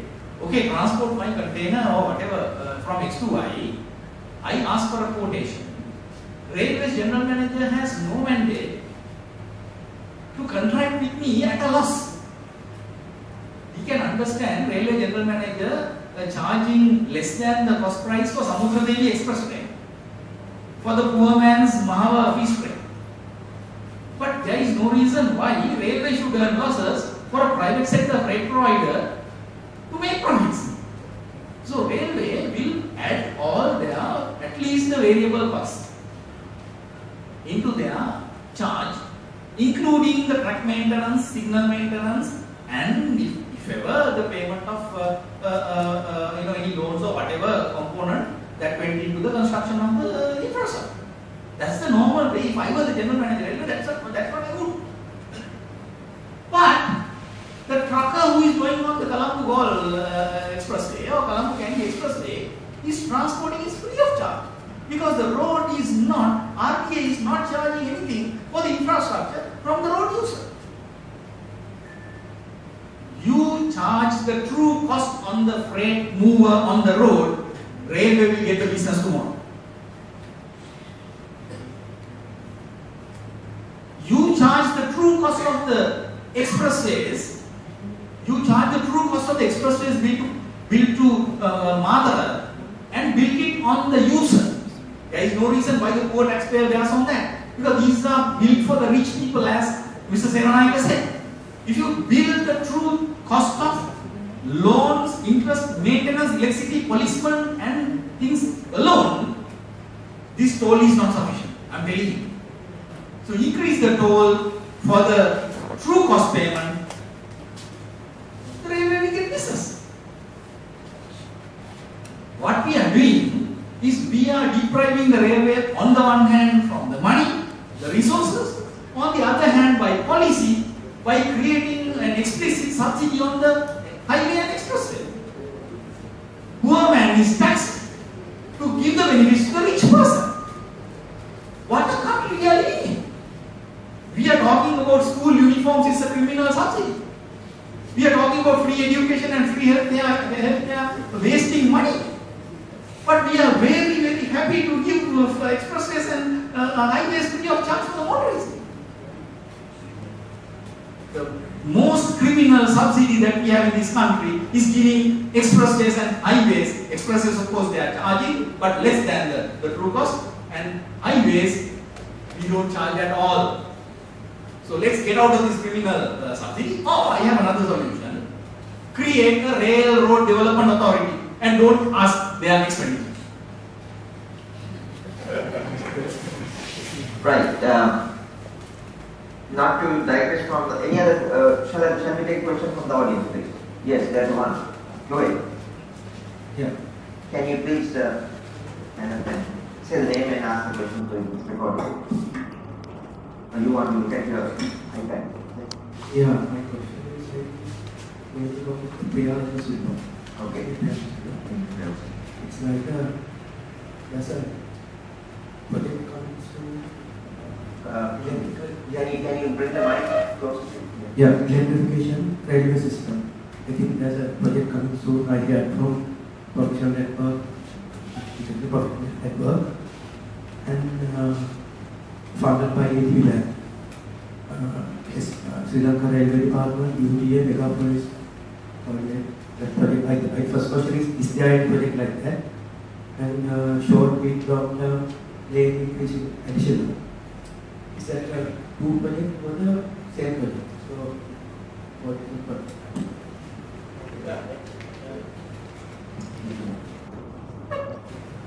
Yes. Can you hear me? Yes. Yeah. Okay. Yeah, that's a project which is coming, funded by the ATV. The PPCB study has been done and supposed to be out very soon. And for the feasibility study also, the contractors have been now selected. They will start the feasibility study by about January. So this particular project is not only electrification, it is actually full urban development, including tracks, signaling, then even buildings, automated ticketing, station platforms in place for easy access, and then electrification. So that's how it goes. That brings up a question on I would like to ask. Now, Dr. Sudarwan, you made it very clear that there is a bias towards normal road systems in the country. Bias, we are putting more money, borrowing more money, building more roads, right? So that's agreed. So you are building the logic. We all are building the logic here from it. If such money is being spent, put it to the railway systems as well and build them. That is the argument currently. Not the holistic way of looking at what should be done and what should not be done. Okay, for the evening we'll keep it that way, for the time being, right? I hope the audience got my point. The point is that I'm making a holistic approach to providing a solution and looking at from an economic point of view is a separate matter. We have to do that solution. But what we are saying is, if we are spending money, if we have the money to spend it on railways as well, because it's a better idea. Coming back to the question the gentleman asked, electrification of railways. We had a couple of lectures here. We discussed about that. It's a long dream of ours to do this. In these solutions, are these systems, phase 1, phase 2, takes into account electrification? Now, that is electrification cannot be done with segregation. Right. Now, it has to be consumed from architecture point and then continue to Kandy. Right. You can't do electrification from Ramukkal to Kandy. Then of course, that cannot be done without expensive. You have to have all things that in Kandy and then you have to run it straight from at least from Ramukkal to Kandy and have another depot at Kandy. So it is based on maintenance place. So that kind of solution will not be that feasible. So it is actually running the present train. Right? What we have done in option 1 is increase capacity of passengers, save time, reduce travel time. Option 2, different trains from Ramukkal is also the same. We are increasing capacity further up to 30 trains and also reduce the time from 110 minutes to 90 minutes. Right? So this is the penalty.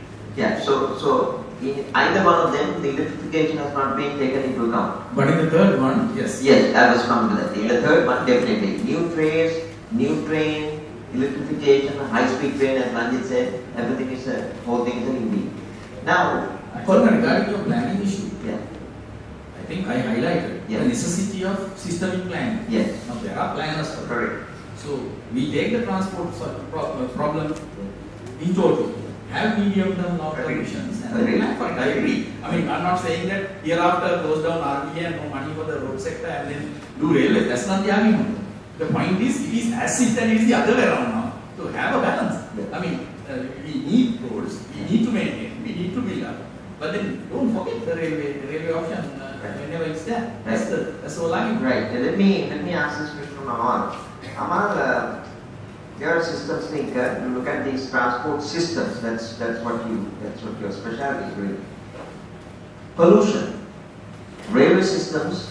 I read somewhere that pollution is 1/10 of the road systems. In 2010 article I read it. It would be even maybe numbers could change a little bit here because cars have become better and the railways may have even better.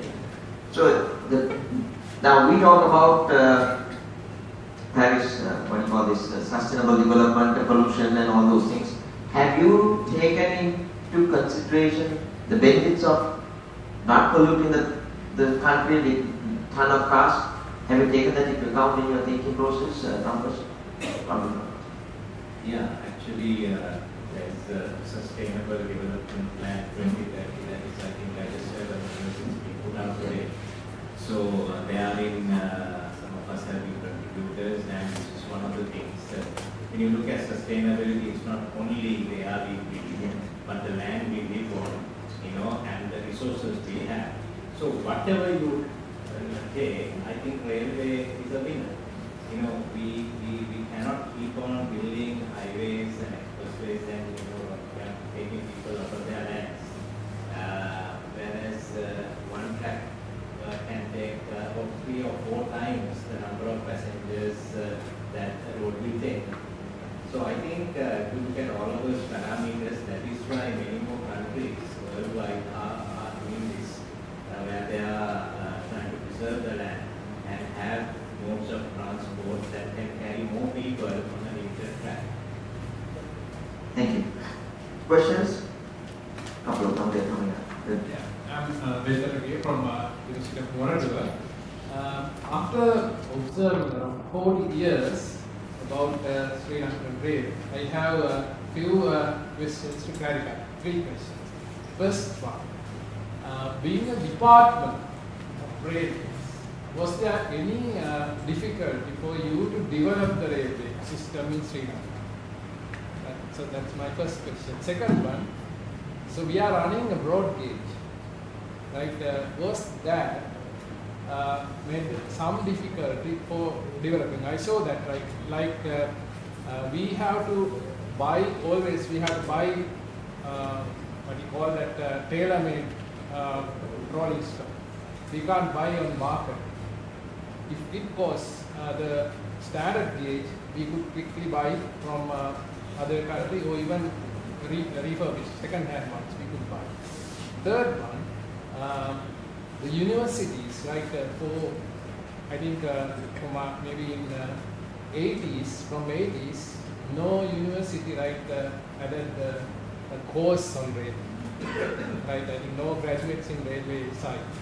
So I just want to know, right, how those things affected our railway industry. Okay. You can hear me. You can hear me, right? Okay. Now, with regard to your first question, now in 1967 or 68, initially the Uttam line was terminating in Bangladesh, and our local engineers proceeded it up to Uttam from Bangladesh, right? And from Bangladesh, then when the cement company came in Tamil, it was extended from Bangladesh to the airfields in Nepal. Right? It's all, we didn't get any foreign people, we didn't get consultancy from various organizations in Sri Lanka even, it was all done by railway. Then in 1990, under former President Premandath, he requested a separate line from Andraswar to Lincoln, because we did the equation, we did the laying of line, embankment filling, everything, and that time of day we did a space of about 6 months, all by railway engineers.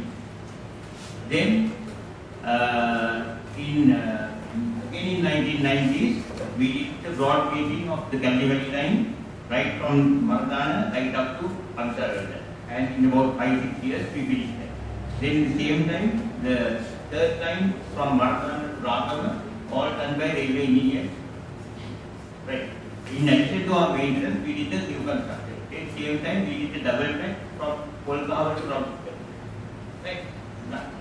And also under my guidance, when the tsunami affected the railway line in the south, we did it in 57 days. We didn't get any help from outsiders. We didn't get any consultancy from CCP to tell you frankly. It was under my supervision. Our railway engineers, some of these engineers are here today. I organized it and they did it. So the capacity is very big. As a department. My question was there any difficulty to take forward as a department? Yeah, let me wait. Now, if there was a difficulty in taking forward from the department, then you could not have done those things. Right. Now, after I retired in 2005, I don't know what has happened. I can't answer that particular question after 2005. Right. But after 2005, my seniors and we were able to do it. And even today, supposing I come back to railway, definitely I can do it with the present people because they are all experienced people who are here. Right. I think wait. Now the moderator. Right. Now I want to underline that statement. I read an article to all of you, advantages and disadvantages of railway systems. Okay. There are plenty of articles like that. And there was one article giving 10 points of advantages and 10 points of disadvantages. What is interesting, there was one that was an advantage and disadvantage. That is the railway systems, the departments, because in most countries, railways is run by a department because public service is provided. So there's a reason for doing that and it's an advantage. Because the public care, as Dr. Gunnar said, there's an advantage to the people, take care of the people. On the other hand, those of us who know the railway systems here, there are a lot of development that has not been done and taken care of the current railway system. I think the gentleman's question is, if we go for railway, the way I would put that question is, if we go for railway, the disadvantage side, because it's documented, it has a disadvantage, having it as a department. How do we address that? Okay, both of you can take it. You want to answer it, you want to answer it, go ahead. Now, before I just mention, your second question was like the gauge, right? So we are using the gauge. Yeah, the gauge. Now, actually, this particular gauge was developed by the Britishers, but these countries, the only country which has broad gauge of 5 to 6 inches gauge. There are other countries like India, then Pakistan, Bangladesh. They all have. They have all these gauges. So actually, when we ordered, we are the rolling stock mostly made for us only. Like India also is the same rolling stock, same gauge. So, and India has all the facilities. In India, they have the industry, rolling stock industry and the locomotive industry, who can provide locomotives and even the for maintenance and stuff. Right. So, there's no difficulty. The reason, maybe the reason that they have put the quantities because capacity in countries like the Asian countries are very much more than in European countries. Let's give the opportunity to Dr. Moore. For two reasons I want to answer, because they have said that he left the railway in 2005 and the general managers who came later should answer the question. So I have to answer because I was the general manager from 2007 to 2009. Priyal, even before you there were general managers like Rampal, the engineers who ran railway department very efficiently, very commercial. And the systems were quite different. I was told that the general manager railway, Mr. Rampal, had the authority to go to the university. I don't know whether it was Peradini at that time or Katubadda was still there at that time. I don't know. He was going to the university and interviewing the just passed out graduates, and he had the flexibility of recruiting the best guys in the railway. Secondly, railway department as government departments offered very high salaries and attractive packages compared to the other organizations in the country. And I was told at one stage, marriage proposals in the newspaper were given, like the parents were seeking a partner for their beautiful young daughter, railway is preferred. So, I mean, when that kind of a lucrative attraction was there, and the general manager railway was so powerful to recruit engineers to his department the way they want, and he had the sole authority of directing them, appointing them, transferring them, punishing them, rewarding them. I was the general manager, I don't know what real stage, I was the general manager in 2007 to 2009, I could not recruit a PM. I could not recruit a clerk. 600 clerks, they gave me 60, and 58 were women. And when I told them I want these timekeeping clerks and wharf clerks to be employed in the night to record the time off at the sheds, where the shed employees were coming half naked with oil, matcha, everything in their body. How can I keep a lady at midnight at a desk? Then the answer comes to me from the Director General Combined Services. That is the Sakra Devendra, who is recruiting management assistants into the departments all over the country. The Sakra Devendra said, what the hell can I do, sir? If I am having an advertisement, people are applying, I am conducting an exam, if the ladies are the ones who are getting through, what the hell can I do? I can't change their sex and send it to you. Now that is the department structure we are working today. So I was one of the ardent advocates of keeping the railway department for two things. One, when the railway department is there, it is very difficult for the unscrupulous political governments to sell the property off. Because it is railway department, the railway is still there, I am telling you. So I am happy. If it was a corporate body or a company, half would have been sold by now. Because we can't trust our governments, whether it is what we do, regardless of the color.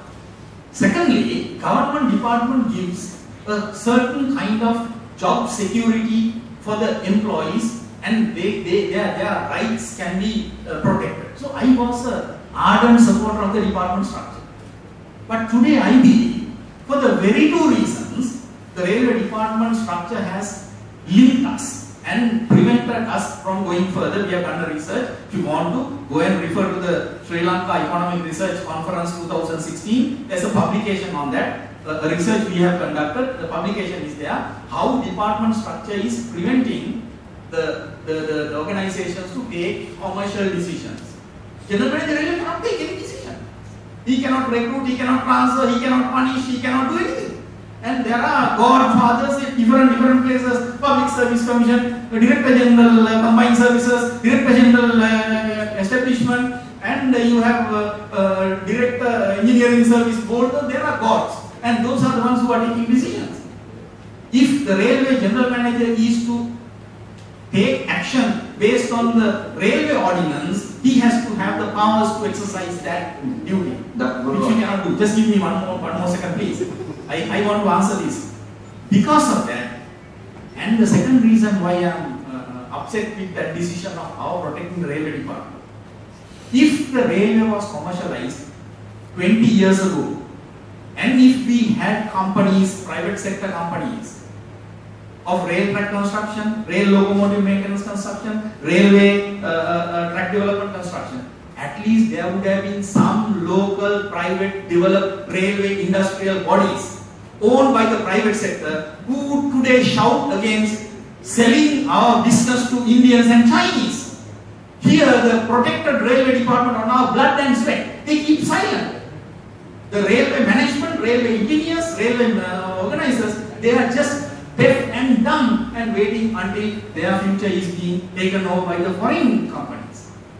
If there were at least some private bodies which we developed, they would have shouted. For example, when the footwear industry is coming to Sri Lanka, there is DSI to protect. Yeah. If there is now Dr. Mohan, I hear you, but loud and clear, and you are actually saying the right will you permit me one more minute? First to answer his second question. His second question. The track grade. Yeah. There is no problem of procurement because of the broad gauge.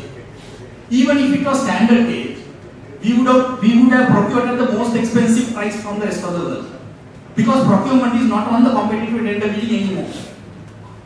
You go with negotiated contracts with someone which give the people the highest commission, and that is how the locomotives, tracks, construction, everything is coming to this country. Whether it is broad gauge, narrow gauge, or any gauge, that is going to happen. So broad gauge has no issue. If ever I want to defend the standard gauge for Sri Lanka, that is to prevent our future danger, where the connection is going to be to another country, which will be stopped if it is standard gauge. Yeah, just a minute. Okay, Dr. Gurwan, you have taken all the time I was going to allocate to you, but the same. No, actually, to tell you the truth, I'm more than happy to listen to what you have to say, and you are really looking at the holistic issues. In fact, what you just said is written up in reports. The reason why the departments are there as issue. I have a question coming from the audience, so let's have a chance to. The mic is not on. No, it's not on. Can you? Thank you. Yes. Thank you for Arjuna for arranging the panel discussion, and one my major concern, like Dr. Gurwan mentioned, as the general manager railway, he doesn't have any power. Even I also being an RTI, we don't know what is happening within RTA. I just meant, so one thing is, I really need what course of action we can do next. Whether we go to the grassroots level and start from there, teaching the whole the mass to change the system. And other thing, now there are so many other projects, even I am not that much aware. One is 4.8 kilometer long tunnel to Kandy. And yes, those things also, I really don't know much detail, but maybe we can have another panel discussion. So those things are lined up, coming up, but I really don't know. You know that at present there is the other proposal to sell the operating expressway network to the Chinese company. So it is profit. I mean, it's very obvious. It's earning venture. Now take the railway. We know everybody railway is not profitable. That's what we heard. Then I really sometimes question why the railway is not going to adopt that PPP model or whatever the financial model. Now, for the expressway, what is operating now, for the next 10 years, we calculate NPV, and it is 37.5 billion. So it is very profitable thing that our engineers could do really. And the president, on the other hand, asking all the professionals who are in metro to come here. So if that goes even to outside, so that's also another emerging issue. So many things are lined up. I think my question is, we must get into a course of action to resolve the issue. I really appreciate, because we really need the systems approach for this transport issue, but the developing situations, we also help us by being not. Yeah. You are the right one to answer. I've been listening to all the attempts to solve all the problems in Sri Lanka in this one panel discussion, including changing the department structure and the recruitment policies and all of that. But if you go back to the context of the topic today, I think we have before us, some clear decisions to make. That is, do we continue with this, being enamored by expressway buildings at any cost? Now the question rose. Actually, I was surprised. We were surprised when you put the cost of intercity expressway building against expressway railway building. I'm mixing up the words. Intercity express railway building as against expressway building. Because my impression was that such railways are very costly, and they are. But unfortunately, in our country now, expressway building has caught up with it. And that's why we are talking about it. If you are going to spend that kind of money, this is what is preferred. We rather spend it on that, which is much more sustainable, which can carry much more people and even goods than this. So I think we have got to that point, and if expressway building was not costly, we wouldn't have even recommended this, because that is still a long way off for us. And I still think it is. But if we are spending that kind of money, then this is what we should do. The other thing is, going back to Mr. Selva's question, it's not a question of either or. It's very clearly in my presentation, we need another road access to Kandy by 2030. There is no question about that. The only question is, do we need a 4-lane highway at 3 times the cost? I don't know, maybe at least 3 times the cost. And the evidence that we have now is the answer that we don't need. The 2 lanes is more than enough for at least 2030, 2040. clearly defined. Anyway, Kandy cannot take that much more traffic. We need to have a traffic management plan for Kandy as much as we need one in Colombo. So we need to look at how we are going to manage traffic in Colombo, in Kandy, and then think of how we are going to connect the two cities. We are not doing that. The railway can actually take people from the core of a city to a core of a city, and then they move away from the core. Otherwise, here you have to come from outside to inside, which congests the entire system. So I think there's a lot to talk about network building. We need to build networks, not just roads and railways. So I think this public discussion or this panel discussion, I think brings the need to reconsider and reposition the railway as a viable alternative for the future. It has its administrative problems as much as the road sector has its own problems, right? I mean, for example, people say the railway is subsidized. No, railway travel is subsidized in this country as much as expressway travel is subsidized. We don't say that the RDA is faulty for subsidizing the expressway travel. No. So, as much as the RDA needs to be efficient, the railway also needs to be efficient, maybe a little more. And that various countries have done various things to overcome those problems. So I think we need to make this statement that the railway is not a mode of the past anymore. It is a mode of the future. And the important thing of Mr. Disanayakas is that actually it is more futuristic than the expressway network. So I think that's the message that we need to take on. Now we have 5 more minutes. I will give a chance to someone to ask one more question and then I want to wrap up. That's a question. Mike. Hello. So you mentioned there is a national bias against railway development, that in the budget they are allocating like a very menial sum for railway development. So is it possible, like right now the ADB is working on light rail transit and there are agencies like Jaika that are interested in developing the transport sector in Sri Lanka. So is it possible, like because there is such a national bias, is it possible for us to direct those foreign investments, loans or grants, whatever, in the direction of railway transport development? And is there a viable solution? Like, is there an independent body that can do this? And secondly, will there be support for it? Like, will the government allow that kind of thing? Will the people get behind it? So is that a possible solution? Just a quick question. Madam, your name and where are you from? I'm Amanda. I work at Medical Research. My name is Amanda. I work at Medical Research. Who wants to take that question? Anybody?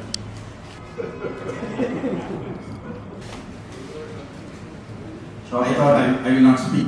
Now you are given the opportunity to speak, okay? Quick answer. The question is very clear. It is up to us. We should lobby for railway transport. It's for the public. I can remember in 1990, late 1990s or even early 1990s, our pioneer, Mr. John Diandas, was saying the transport policy in this country is driven by car lobby, and that is why always the road infrastructure was getting preference in the policy arena. We have to change it to railway priority, public transport priority, and it is up to us to direct all those resources and planning as much as possible to the more sustainable public transport and preferably rail transport. For that, in 2015, a team launched by the Ministry of Transport led by Professor Amal Kumar Reddy from University of Moradua developed a medium-term transport master plan encompassing all those sectors and laying down the policies. I don't know what has happened to it now, but what has to happen is Heritage Research and other research bodies, plus the media, plus the professionals, plus all of us stand up and shout loudly for the railway preference, public transport preference, and sustainability preference of this country. Then only the policymakers' mind can be changed. Okay. I'm not. Can you give me 2 minutes for me to express my views too? Okay, 2 minutes you will do that? Sure? 3. Right, okay, one last chance because I like to wrap up and finish, one more going up. But definitely guys, it's 7:30 is coming up, so I'll have to accommodate only one question. Huh? Right. Just a second. Now, we all the question and answer. Right, quickly, your question. My name is Anubhav. I'm from Harvard Institute. Now, my question is, okay, now, if we have to split between railway and road, yes, I'm with you, it has to railway. But my question is, that should we have such a connection? Now we all know our big countries, we are the carrying capacity of those areas almost reached. So I mean, we cannot expect more cities in our big country. So the best option is to move our cities where we have good carrying capacity. Like okay, now the National Street Department, they are proposing a corridor from Colombo to Trincomalee. So should we channel all this money to the infrastructure in that corridor? I mean, that should we start that conversation now? All right. So that is your thought process. The next question. So you had a question. Please ask the question. We'll collect all the questions and you want to answer. Of course, I am not going to ask any questions. Oh. I want to do a small lecture. Ideas. Why railway today is running at a loss? Wow. Okay. Make it 2 Because minutes, sir. from the very inception, I think after 3 years' time, we were gaining profits on freight transport, mainly on freight transport. So we earned a lot of money from freight transport, and we substituted that money to give fair service for the passenger. Earlier, railway was the main service provider for state sector, oil corporation, petroleum corporation, cement corporation, food department, marketing department, and all the government departments. So gradually, we lost total state sector transport because we couldn't provide enough wagons for them to transport tea, coffee, and other things. Why? No allocation, no proper allocation done for the railway by the budgets. Only Mr. Rampal's time, we imported some bogies called BHO for cement corporation to transport gypsum and clay. That's the only lot. After then, not a single wagon bought for the railway transport of clinker. We lost that, totally lost. Only earlier railway transporting oil for the oil corporation, and we had a lot of tankers. Up to I think after Mr. Rampal's time, somewhere 80 only, we imported few bogies, double BHO, that is double size of the boat. That's the last lot. After then, no bogies were introduced. What is your proposal, sir?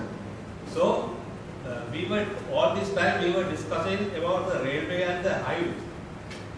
One good idea came out, I think. Why not we have a road rail service, combined service? Earlier we had road rail combined service. By developing that, we can have all sort of transport requirement we can meet by introducing such type of Thank you. service. One more question on this side. No, wait. Who takes the question? You want to ask the question. Go ahead. I am Navali Singh from RBA. Actually, this is not a question. I will give some request audience and the panel to take up something with regard to Amanda's question about decision making and diverting funding, foreign funding. As I know, National Planning Department now have very young blood, good experts who can analyze, who can calculate and do everything. But problem is their hands are tiny. They are not free to take decisions depending on economic requirements or the country's needs. Somebody else is taking all economic decisions. If we can take some action and make some efforts, public, at least not only professionals, public to rally around about those things, I think we can make good decision making in economic sense. Okay, thank you. Now, are you guys currently waiting for the last minute to ask all the questions? Because last question, and then we'll wrap it up. Make it quick. I'm Divya from University of Colorado. So actually, my question is in Sri Lanka. When I hear all these sanctions and answers, one thing that comes to my mind is in Sri Lanka, roads are being made, but the railway, they just talk about introducing a new railway or coming up with this legislation only if the government comes up with an expressway or only if the demand, only if the private vehicles are being pulled on roads, and so the railway has been coming as an option only after expressways and roads have been given the priority, and only after the problem is has been arised. Railway does not have a a proactive plan in Sri Lanka, from my knowledge. So, what can we do to change this rather than a reactive solution? What can we do in this to make more proactive for railway? Thank you. Yeah. Okay, that's it. Those are the questions we will take now. What I like to do, gentlemen. Wait here. Listen. What I like to do is each one of you get to cover those questions 1 minute here, 2 minutes each, and we'll wrap it up. Right? Be very specific and go for it. Yeah. To answer the last question, yes, railway has a plan, although people don't know. Railway has a plan for the entire country. I mean, there are 4 lines. Now, in fact, for example, from the government, we proposed another line somewhere around 1980, right? And they started trying to start some work with study in 1990, and still it's going on, right? And still going on to the video. Now, by this time, we will finish up to Patragama, and we will have drive from Patragama to Buddha or Patragama to Puduvi, right? And in fact, in 1990, both Professor Amarpal and I went by helicopter. It is time for the youngsters who are present here. The youngsters who are present here, those who are below 30 or below 35, they have a role to play. They must උද්ඝෝෂණ කරන්නේ. අන්නේ උද්ඝෝෂණ මාර්ගයට යන්න ඕනේ මේ youngsters මේ ප්‍රවාහනය දක්වා. Rajit, I'm already in trouble for those things, so don't put me in trouble by posting those things. I think I should not speak much. Just to answer your question, not only the railway is not proactive, highways are also not proactive. Those are also, as some Professor Kumar said, developed, changed, altered, and newly invented time to time. Who said that there should be an expressway to go all first? And even that expressway, why was it to be started construction from that end rather than from this end? And now the Northern Expressway, who planned it? And who changed it to Central Expressway? Why? Nobody knows.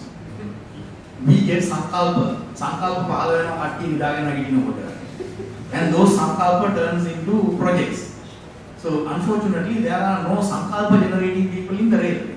So what probably we might have to do probably is to make all those railway projects that Priyal and Amal said all this in the cards 10 times more expensive.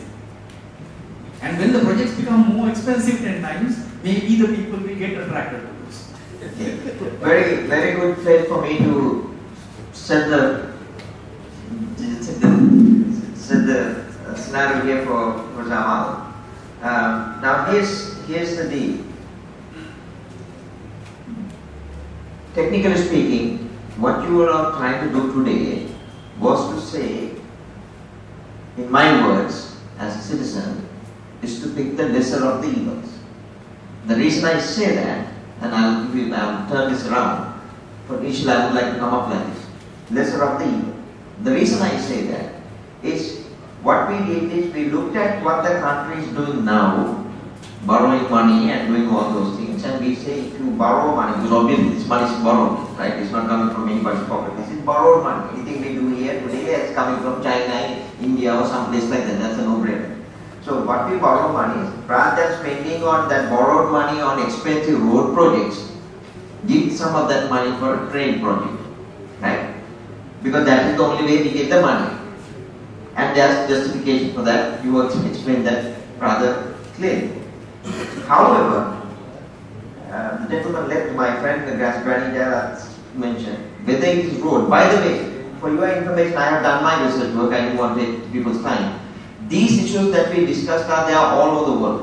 When it comes to railways and road, this issue is there. In fact, I eventually I read a little statement. It says there is no issue of trains or railways.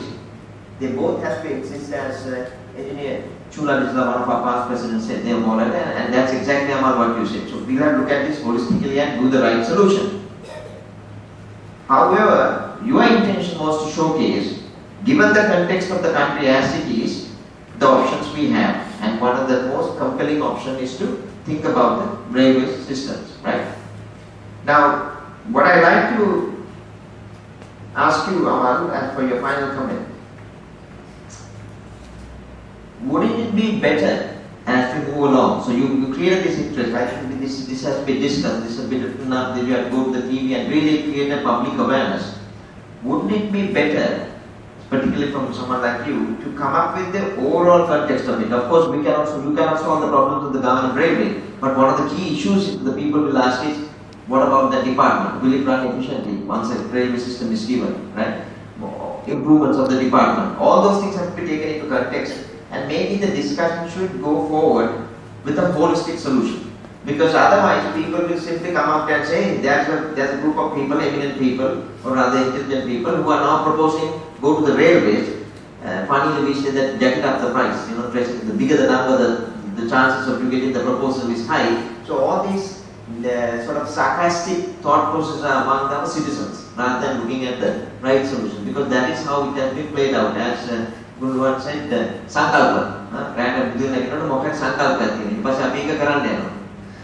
So what I would like Professor Amal, you to come up and say what should be the future scenario for this journey. Now that we have proposed this solution, this idea, it is very clear. The technical part is very clear.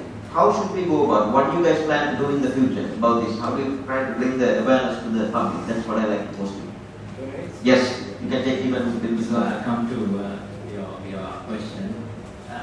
Broadly, I think we have to realize that as our country's income increases, our mobility increases. Going by world patterns, we have to expect. Just a quick question. So you believe our income is going to go up? I'm trying to get on most of the. Just a question. Right. Okay. Let's assume that. Right. Right. That's okay. That's okay. That's fine. Okay. Okay. So now, based on that, our mobility is going to go up from 2 to 3 times. Okay, not only our vehicle population, our mobility. Yes. Right? Yes. And every generation travels double, triple the one. So we need to plan. All these projects need 10, 20, 30 years to be actually conceived, planned, designed, and built. We have to plan now. Not for what is happening next year, but for 2 times the traffic that is now. And that's not only to Kandy, all over the world, all over the country. Now, up to now, we think that mountain mobility can only be provided by road. Right? And now, today, I think the experts on either side of me who are railway experts and in the western country can find have come up and told now the railway can contribute to this. In urban areas with electrification, modernization, in intercity and in goods transport, and even as a modern intercity express network, which I have not thought of writing for this different. So that is the point where we need to say now, solution we must not look only to highways. As I said, none of those feasibility studies have even looked at highways, at railways. It should not have been done that. So at least now let us learn to correct it. What projects we can re-engineer and let's look at it. I think it's still not too late to look at the section from Kotuhara to Kalagedara, see whether we can design it as a two-lane section. I repeat that we need a right. But I think it's time for us to consider the viability of rail or road, and ultimately we may need to have both. But in some cases we may have to have one before the other. And in most cases I think it is the railway we need have to consider before, because the railway has been neglected in most of these solutions so far. So I think that's where the railway as a technology should be considered one part, because it has a future. It's not only the good old railway. Sure. The second question about institutional structure, right? Now, I remember the time when we had the public works department. I remember the time when we had the highway department. Okay? Now, I mean, highway department, but PWD became highway department and many others, and now you know that has become the RTA. So, depending on what you need, the country needs to change its institutional mechanisms. There are very successful government departments running railways over there. There are very successful private companies running railways over there. There are many shades of institutions in between as well. Right? So, I think we need to find that as well. Finding the mode. If you don't need the railway, you need the department. What is the department? If you don't have a future for the rail technology in this country, why worry about the inefficiency of the railway department? It's carrying only 5%. And that is the mentality now, unfortunately. But if you want to look at it, yes, we have to tackle that question. Dr. Gurudwan, with his, all his experience, has done almost a U-turn in his perspective of, of how it should be managed. And I think I agree with him. We have to be realistic, and we have to look holistically as to what is needed to make an institution competitive and serving the public. Because that is what will ultimately make it acceptable to the public. Okay. Thank you very much, Professor Amal, and I will share a separate vote of thanks. So essentially, let me read something. I think this is essentially what we summed up, Professor Amal. It says, railway transport, road transport. These notions are not two antagonistic problems, as one may think, but they represent, in fact, a false dilemma. Marada rail path like in a debate debate. That's right. Lately, due to the so-called priorities regarding either the construction of the new highways or the development of more efficient railway lines, these two notions only generate excuses and motivation that lead nowhere. Now, if you think that this is related to Sri Lanka, this is not Sri Lanka, this was written in 2010 in Romania. This was in 2010 from an article.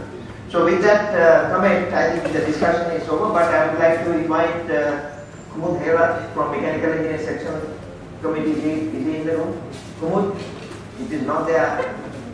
I will argue the vote of thanks myself. Is Kumud there? I saw him coming in. Right. Let me do that part as well. Since I have the mic, probably do it this way. Ladies and gentlemen, it has been a very exciting and a thought-provoking session today. I must tell you that. I think this is the beginning of a long journey. Rather not a long journey, but a journey that we will go fast, as Ranjit said, on a fast track. I think this got to be done fast because I think the country needs these solutions. As an individual, I would say that having a good public transport system, properly laid out at the right places, using railway, I think it's a no-brainer as far as I think most sensible people will agree to that. But the question is that we have to make sure that we don't continue the path that we have been continuing, just getting borrowed money and doing things that end up nowhere. So that we have to be very cautious about it. So my request to the eminent panel who has the understanding of this, because there are practitioners, there are two general managers of the railways here, and there's an eminent scholar here who has done lifelong studies on transport systems, and there's a gentleman who has been living in for the last 4 decades or more. So all these people put together, there's a lot of wisdom here, but let's do the right thing for the country. That's my request from all of you. Having said that, without taking any further due from you, I would like to thank Engineer Priya De Silva, Professor Amal, and Ranjit, Mr. Ranjit Disanayake, and Dr. Gururuwan for expressing your thoughts very eloquently. Today, we'll have to have a separate session with you on this one because we have a lot to say about this. I know that, but your energy actually kept things going, definitely, as expected. So thank you very much, all of you. I have a little token of appreciation for the. Not to you, but to your organization. Okay. So there's a little token of appreciation for the Sri Lanka Society for Transport and Logistics, with whom we are doing some work now. So please, we are going to. With that, ladies and gentlemen, have a good night. Thanks for being here. We will continue this journey lecture series into the future. Definitely we'll have to do that. Thank you. Good night.